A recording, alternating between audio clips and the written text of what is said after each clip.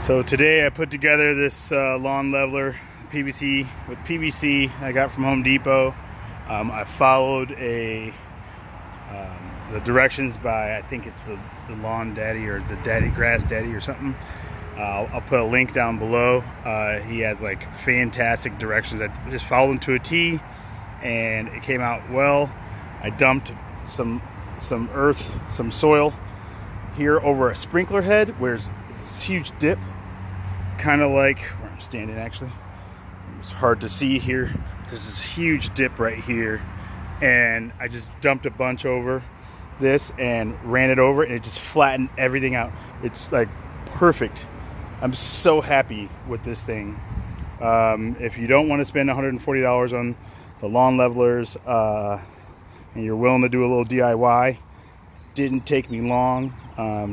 Only reason it took me a little bit longer than usual, or than it should have, is because I did one part wrong, had to go back to Ace, and then I had to go back to Ace again for another little T thing. I totally screwed up, but no matter what, it probably would have taken a total time of like maybe an hour to put it together. Cost me about 35 to 40 bucks, and it levels in a very awesome way. I think it was a little bit cheaper than he says it is, because I got my sand from the beach. Even though during the COVID times we're not supposed to be on the beach, I just got a couple quick shovels. So definitely recommend this thing, building that to level your lawn. I'm going to be doing it all over my backyard here. I've got all these bare spots, and this is like a big dip. I need to get rid of this, rid of those dips, get rid of my bare spots. With some nice soil, I'll drop down some seed. Hopefully good things happen. Sweet.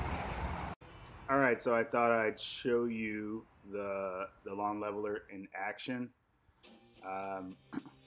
Right there is this like depression in the front lawn. I'm renovating the front lawn right now. And you know, living in Southern California, I don't have a lot of a big lawn, but it's super bumpy, so I'm super happy with this. I dropped down some I'm into topsoil and topsoil lawn rake to level it off a little bit, and then there you go. Super easy, glides right over and just flattens everything.